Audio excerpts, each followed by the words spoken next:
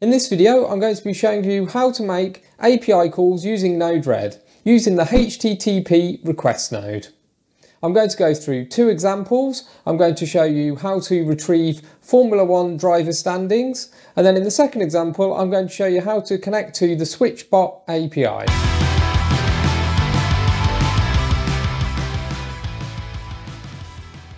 In the first example, we're going to be calling a free-to-use Formula 1 API. We're going to be getting driver standings, but there's also other information available. So let's dive in. Alright, so now that we're in node-red, let's filter by HTTP, and you can see here, this bottom one is the node that we're interested in. So the first two, HTTP in and HTTP response, is if you're actually going to create a web server where things externally can send requests to node-red and then node-red can respond. Whereas for this video, we're actually going to send web requests out to the internet and get a response back. So that's this node here. So we can drag this onto the palette. So if you double click into the node, then we can see all the options available. So you can see that you can do HTTPS requests, which most requests these days should be that, especially if it's an API call. You can do authentication, so you can do some basic mechanisms like basic auth, digest and bearer. But if you need to do anything more complicated, which I'll show you in this video, then you need to do some separate custom functions and pass that in separately. I'm not entirely sure what enable connection keep live does, to be honest. Use proxy means that you can go through a proxy server. So that's usually if you've got a more complex internet setup. So like for businesses, they would have a proxy in the middle. Being at home, you probably don't have a proxy in place. The next one is interesting. So basically responses that are 200 or 201s, etc. usually means that it's a successful request. Whereas if you get a response back that's not a 200, then it's probably a bad request. For example, a 400. So if you get a bad request back, then it will go to a catch node and then you can do something with that error. Likewise, I'm not sure what disable strict HTTP parsing is. If we look over to the right here, you can see that it does have a lot of information about what you can do in the node. So these are all the inputs you can have. So the inputs are basically nodes that come before this one. You can pass in certain variables as an input. Scrolling down here, we can see the outputs. So this is basically what is actually returned back from the server that you made the request to. So the response headers and the response body, the payload, which is the most important thing generally. The response URL, response cookies, and a redirect list. So generally, you're just going to be interested in the payload that is returned and probably the status code. So the first thing I'm going to do is I'm actually going to install a new palette, and this allows you to store credentials securely within node-red. So if we go up to the hamburger menu, manage palette, and then we can do install. And then if we search for this, node-red-contrib-credentials, then you can see here it says it allows you to store credentials. So let's press install. And there we go, it's installed. Now searching by credentials, you can see there's this here. And if we double click in here, you can see that you can add credential values. So this is the private value. And then this here is where it goes in the message. We'll have a look at this node in a bit more detail later on. Okay, so back to the HTTP request node. So for our first example, what I'm going to do is I'm going to retrieve the driver standings for the Formula 1 Championship. This is an unauthenticated API that's available for free online. So let's take a look. So here's the website, and you can see it's fairly basic, but if I search for JSON, then it tells us here that any of the URLs it gives, if you append .json to the end, then it should return some JSON. So let's have a look. So we're going to go to standings, and you can see here driver standings. So if we press this, then you can see it returns it in a HTML page. But if we add to the end of this .json, then it should return it in JSON. And there we go. So this is what we want to call in node-red. So let's copy this URL and then go back to node-red. So if we double click into this node, and you can see this URL here, we can simply paste the URL into there, and then we can see it's a GET request, which is what we want because we're not sending any data. Simply press done, and now we're going to take an inject node so that we can trigger this. Let's put this here and link it up, and then we're going to take a debug node so that we can see what the output is. So debug, Link that to that. I'm going to double click into this debug node and click here and do complete message so we can see everything that's returned. If you leave it as it is, like this message.payload, then it will show you the response of the message that we saw over here, so this, but it won't show you things like HTTP response codes. Whereas if we do this, complete message, now let's give it a go. So we're going to deploy this, go to the debug tab here on the right hand side, and now we press this button here. There we go, that was super quick. Let's expand it out. So you can see, payload, that's got all the data.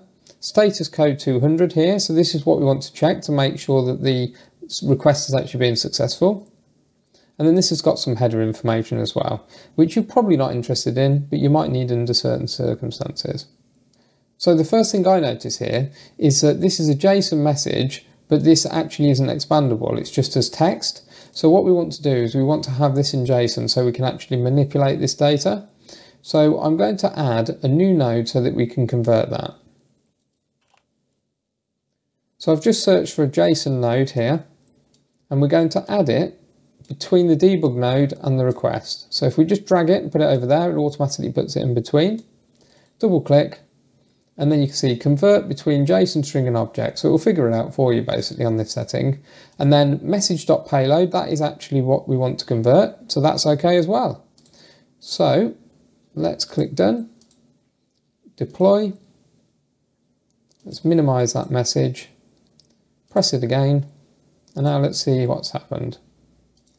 Payload, and here you go. You can see now you've got a JSON structure. So you've got this MR data, and then within that, you've got more information. So we can see all the information here. I've actually called 2008 season, which is not ideal. So let's change that to this year. So what we want to do is we want to take this URL instead.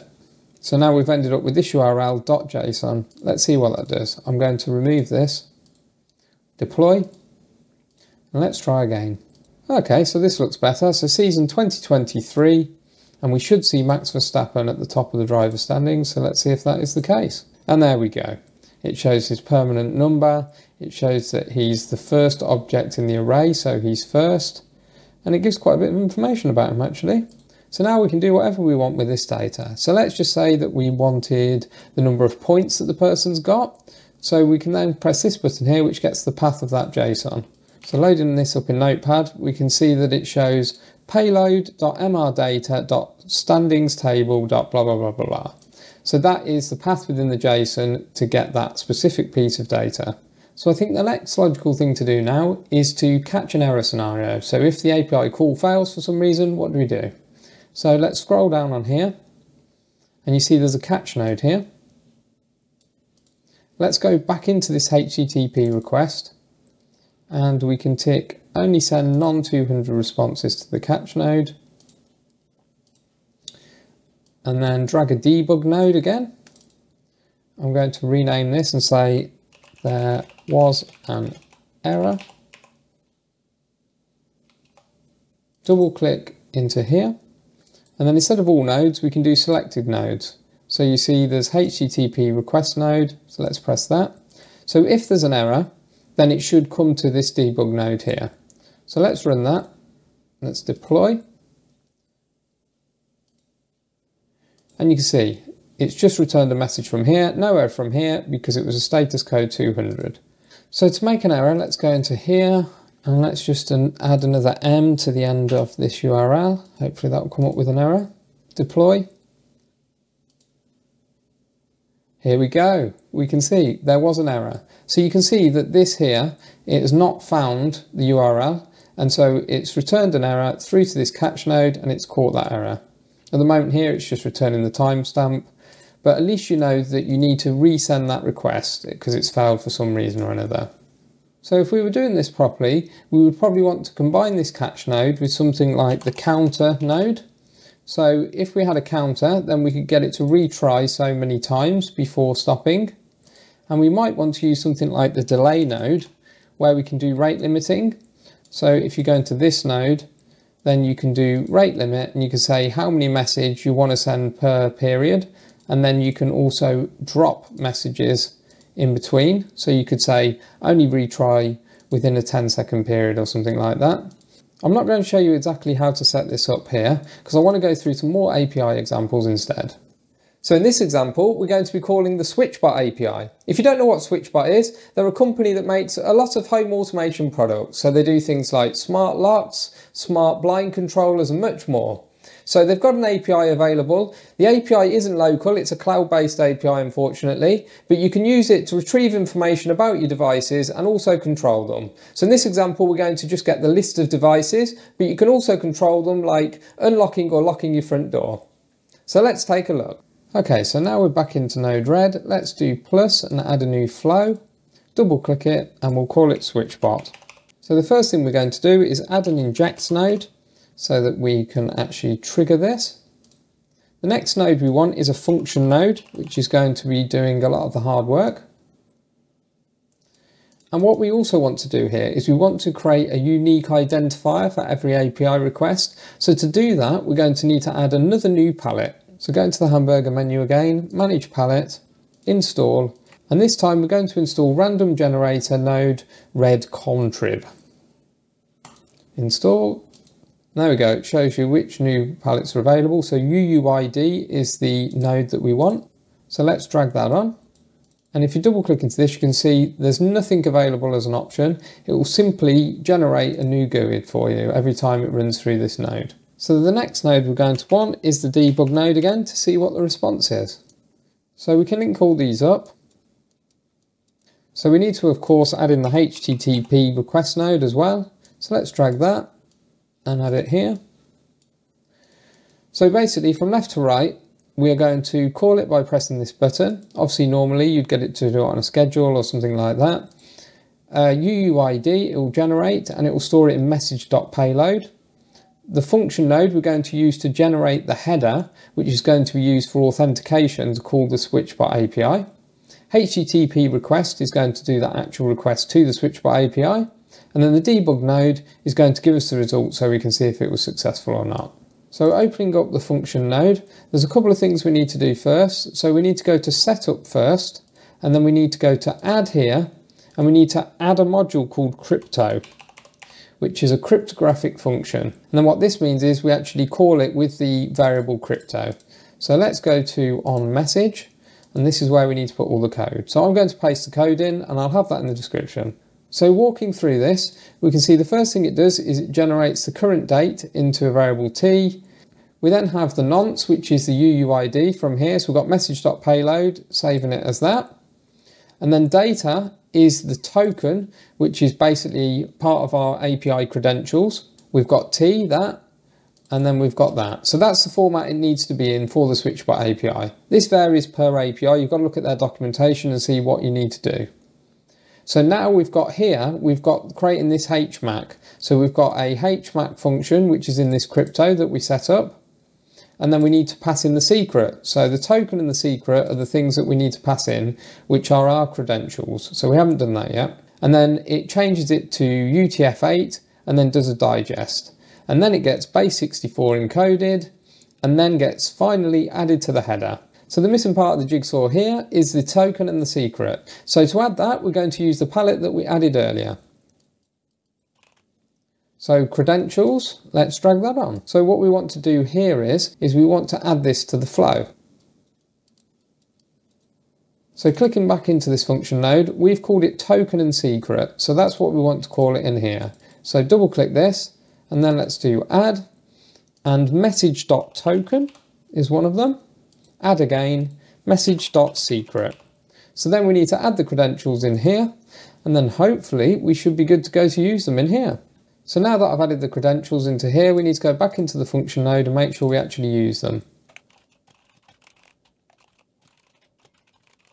Right, so I've added these two lines now, which will pull out the token and secret from the message. So now we need to go into this HTTP request node and actually add the URL. So this is a GET request. It's a secure connection, so we need to make sure that we've got that. So we need to add a secure connection. So we don't really need to do anything here.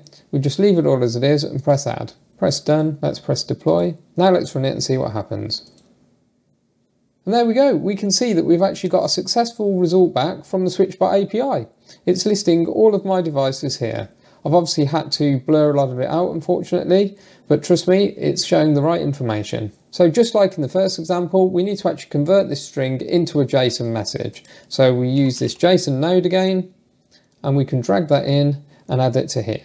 So doing that again, you can see now that it's in a proper structured message. You've got a status code of 100, and you've got a success as the message, and then the body is here.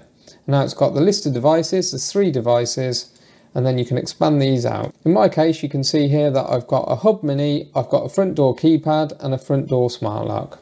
So hopefully these couple of examples have helped you get started on calling APIs to get the information you need.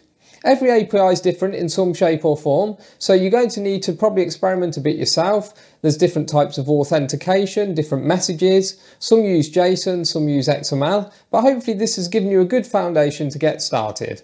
And leave comments below if you've got any questions. Well, that's it for today, so thanks until next time.